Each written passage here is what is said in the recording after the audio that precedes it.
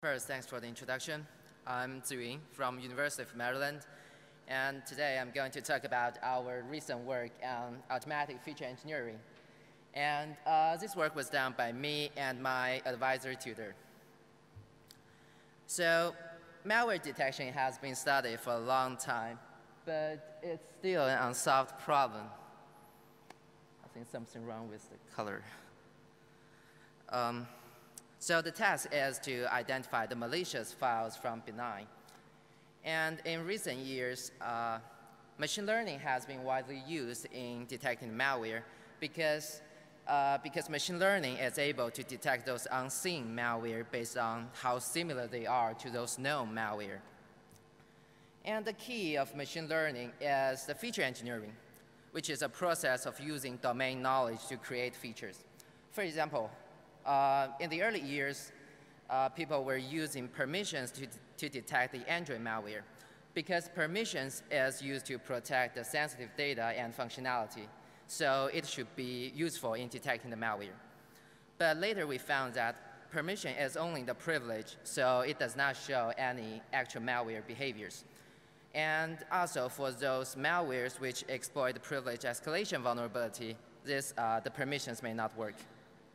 So people start using API methods to detect the malware because they can reveal more detailed malware behaviors. But in security community, we know that malware keeps evolving, so we will see more and more new behaviors. So for example, in the early years, Android malware may more focus on short message service, so they will send text message to the premium rate numbers. And later, we found that they will also access our sensitive information, like our phone number and our locations. And more recently, we found that malware will also target our user interface, like create some transparent layer. And as a result, more and more people are talking about security nowadays, and we have more papers. And for example, this year, CCS accepts 137 papers. And not only the number of papers, we will also have more new concepts and new terminologies. So for example, this figure shows the count of unique words from Oakland papers. So such an increasing trend suggests that people are likely to talk about different things. So here comes the problem. The domain knowledge is increasing, but on the other hand, the domain knowledge is the requirement for the feature engineering. So here we would like to ask, can we engineer features automatically from security literature? And before answering this question, let's first look at how humans engineer features. So Drabin is an Android malware detection system. It consists of over 500,000 features and from 8 different categories, including the permissions and suspicious API calls. It has a good experimental performance. It can achieve 94% true positive with only 1% false positive. And so compared with its prior work, which only uses permissions as the features, Drabin has a much better performance. So people are wondering why your system works and what is the meaning of your features. So this is how they explain it. So on the right-hand side is some examples from their suspicious API calls. And they select get device ID and get subscriber ID because they could be used to access sensitive data. And they select execute HTTP request because it could be used to communicate over network. And for the last one, runtime.execute, it could be used to execute some external commands. So it seems that there is a hidden layer, which is malware behaviors. So the manual feature engineering process is actually a process to link the features to the real malware behaviors. However, this process has its limitations. So it requires intensive manual effort. For example, Drabin has only 315 suspicious API calls, but the total number is over 20,000. And also, it requires the human knowledge. So in order to do the feature engineering, we have to be really familiar with various malicious behaviors. So as an alternative solution, people start using some automatic data-driven feature selection techniques. So this topic has been widely studied in the community of machine learning and statistics. So I'm not gonna put too many words on this topic now. But when we apply these techniques to security, we will also have some problems. So the first problem is the semantic gap. So basically, we don't know the meaning of each feature. And even though they have a good performance, we don't know why the system works. And the second problem is the data quality problem. So in the security community, we know that it's hard to collect a super clean data sets. And we will also show this problem later in our evaluation part. And the third problem is some uncommon patterns. So those automatic feature selection techniques will consider these uncommon patterns as a noise, so we will ignore them. But in security, we know that these patterns are also very important because they are related to the real malware. So this data-driven approach can partially solve the limitation of manual feature engineering, but it will also introduce some other problems. Then let's go back to the first question we have. Can we engineer features automatically from security literature? And from the previous discussion, it seems that we should have some additional goals. Like using the automatically engineered features, we should have a good experimental performance on detecting the real malware. And unlike the data-driven feature selection techniques, we would like to provide the explanation for each feature, and we would like to have a better coverage of the malicious behaviors, for example, those uncommon patterns. And besides, we think that it will be pretty cool if we can even rank the features according to their relevance to the malware. So let's introduce our system, FeatureSmith, which addresses all these goals.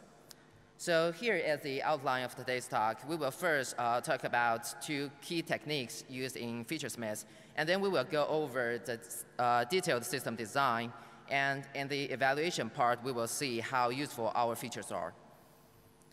So the first technique is called behavior extraction. So as I said earlier, so the feature engineering process is to link the feature to the real malware behavior. So the first thing we need is the behavior, which is a basic description of malware activity. For example, like access sensitive data and execute external commands. And we define such behavior to be some short phrases which consist of subject, verb, and object. And we can find this relation by using the Stanford dependency parser. So here is an example. The Ziyun malware is designed to send SMS messages to certain premium numbers which will cause financial loss to the infected users. So the first step, we do part-of-speech tagging. So we know which word is the verb, which word is the noun. And then we can use the Stanford parser. We know which word depends on another word. And you have already seen it in previous presentation. And then from the dependency type, we can further extract subject-verb-object relations. So in this case, we will have 5 different behaviors. For example, Ziyun malware send SMS message, Ziyun malware send to premium numbers, and premium numbers cause financial loss, something like this. So by doing this behavior extraction, we are able to decompose a really long sentence into several short descriptions with a single meaning. And the second technique we use is called semantic network. So after we extract all these behaviors, we have to understand what is the meaning of the behaviors. So for example, this sentence, API calls for accessing sensitive data such as get device ID. So when human reads this sentence, we know that get device ID could be a good feature for detecting the malware, because human knows that attacker would like to access sensitive data. But machine does not. Machine does not know that this behavior is related to the malware. So our goal is to identify which behaviors are malware related. So our solution is the semantic network, which is usually used to measure the semantic similarity between two concepts. So it consists of nodes and edges. The nodes are some basic concepts which are usually the words or the phrases in the sentence. And edge represents the semantic similarity between two concepts, which is usually measured by the frequency of collocation. So for example, Ziyun malware is designed to send SMS messages to premium numbers. So we find that Ziyun and send SMS message appears in the same sentence, so we can infer that they are related. And more often, these two concepts appears in close context, more likely these two concepts are strongly related. So this is the basic assumption of semantic network. And by using the semantic network, we are able to learn which behaviors are more likely to be related to malware. Then let's go to the system design. Then let's first look at our corpus. So we collect papers from 3 security conferences, and we also collect some articles using Google Scholar with the keyword Android malware. And in total, we have 1,000 papers. We also collect 280 malware names, and this is just the malware names. FeatureSmith does not need any actual malware samples. And for the features, we focus on permissions, API methods, and intents. So for the features, they can be extracted from Android documents. So this is the architecture of the FeatureSmith system. So after we extract the behaviors, we further filter and assign an initial score to the behaviors. So such weight is used to describe how likely those behaviors are related to Android. And then our semantic network consists of 3 components: features, behaviors, and malware. Then we use our corpus again to compute the collocation between the malware and behaviors, as well as the collocation between the behaviors and the features. And then the next step is the feature inference. So we start from the malware. We learn which behaviors are more likely to be related to malware. And then from those suspicious behavior, we learn what is the feature candidates for detecting the malware. So here is an example. This is a part of our semantic network. So from the corpus, we are able to learn which concepts are related. And then we start from the malware. We assign them an initial score to all the malwares we have. And then we propagate this score to the related behaviors. So in this case, send SMS message is more likely to be related to malware, but identify execution path is not. And then we further propagate this score to all the related features. And then we further use this score to rank our features. So the last step is the feature explanation. So for the explanation, we output all the related behaviors as well as the source sentences where we can find those behaviors. So as a result, we find 195 features using FeatureSmith system. And here, this table lists the top 5 features suggested by FeatureSmith. And we can see from this table, all these top 5 features are quite related to the malware activity. For example, the malware can register for boot completed so that they know when the system finishes booting. So they can start their background service using onStart. And malware with send SMS permission could use send text message to subscribe the premium rate service. And the malware with receive SMS permission could even block the incoming text message. Then let's go to our evaluation part. So in this part, we would like to answer 3 questions. The first one is, are the features useful? So to evaluate this, we collect the real malware samples from Drabbing and VirusTotal. And we have equal number of malicious and benign apps, and we select 2/3 of them as the training set and the rest as a testing set. And we train 3 different classifiers using random forest. And the first one, we use all the features from FeatureSmith. And for the second one, we only use the top 10 features from FeatureSmith. And for the last one, we use all the features from Drabbing. So here is the ROC curve of our classifiers. And for the ROC curve, this top left point corresponds to the ideal performance. And from this figure, we can see that both the classifier have the equivalent performance, and we can both achieve 92.5 true positive with only 1% false positive. And it shows that It shows that our automatically engineered features are useful in detecting malware. And our feature set, our automatically engineered feature set, is as good as wrapping, which is deliberately compiled by human researchers. And after we zoomed out, we found that even if we just used the top 10 features from FeatureSmith, the performance is not bad compared to the prior work. So this means that our ranking mechanism also works. But for ranking, we will show it later. Then let's look at our 1% false positives. So we have 18 false positives in total. And we found actually 8 of them are suspicious, which means that we can find at least 1 detection from virus total. So for our experiment, we just used the labeling from Drabin. So we have this, we found this. And this might be because that these apps were identified as malicious after the Drabin paper was published. So we think that the real false positive should be even lower. And on the other hand, it also shows the data quality problem. So in the security community, we know that it's hard to collect a clean data set, and Drabin ground truth is not an exception.